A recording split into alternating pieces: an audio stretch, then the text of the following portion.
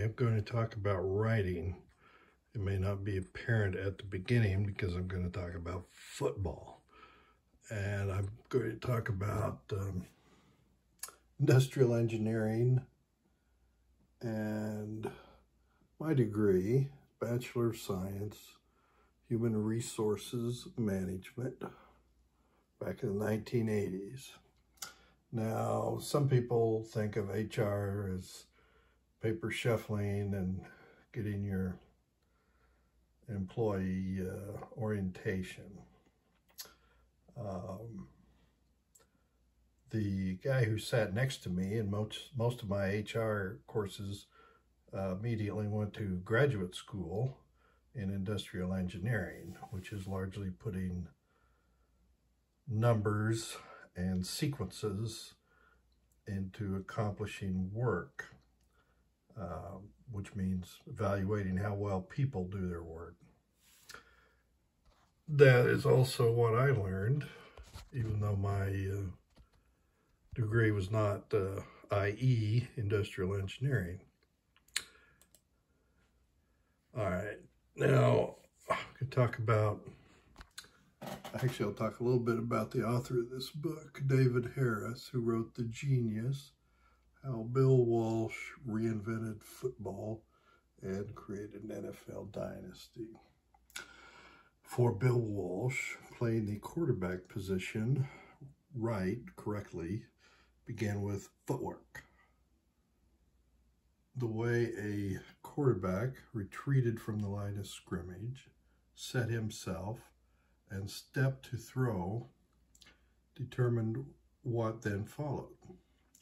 Sometimes he, Bill Walsh, coach of the various teams, best known for 49ers, sometimes Walsh would even have quarterbacks filmed from the waist down. From the waist down to better teach them the correct form. Walsh insisted he could always tell the outcome of the play just by watching the quarterback's feet. In the Niners system, and in most systems today, at an advanced level, there were 3 different drops the quarterback made, each one setting the timing for the action of the receivers and the ensuing play. The 3-step drop was the quickest. Designed to get the ball out almost immediately. After pivoting from center, protecting the ball as he did so, the quarterback took 3 large steps, or shorter ones depending on the play, planted his back foot, stepped, going forward, and threw. The 5-step drop featured 3 large steps and 2 smaller steps, and the 7-step drop, 3 large steps, followed by 4 shorter steps. At the back of the drop, the quarterback had to reverse his momentum and turn it towards the line of scrimmage, using a short hitch step to do so, adjusting his position for the throw or buying time if he needed it. The proper throwing position was with knees bent. If the quarterback threw off stiff legs, inevitably the ball ended up flying into the ground.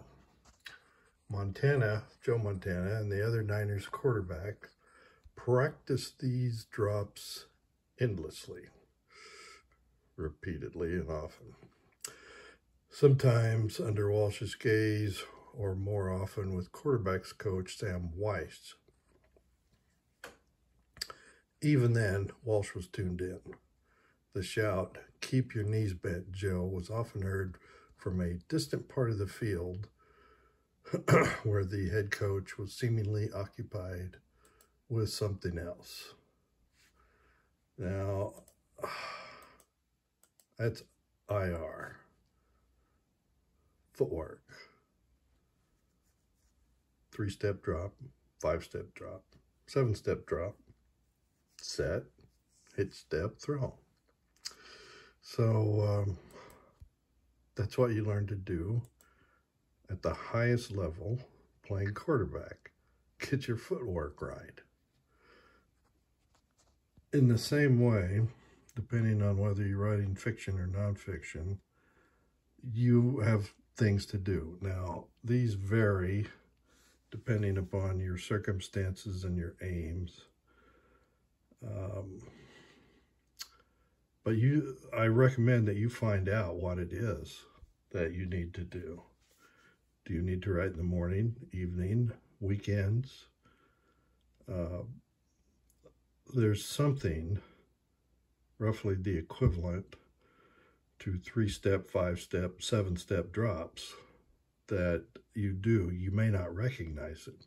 I'm asking you to look at your own writing patterns, your own writing systems, and find out what works best for you and do those things. Do them intentionally.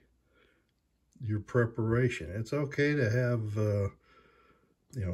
not only habits, but superstitions. I know writers that check their horoscopes before they write. That's fine if that's what works for you. I don't know any writers who want me to say that, who they are, but I know that happens.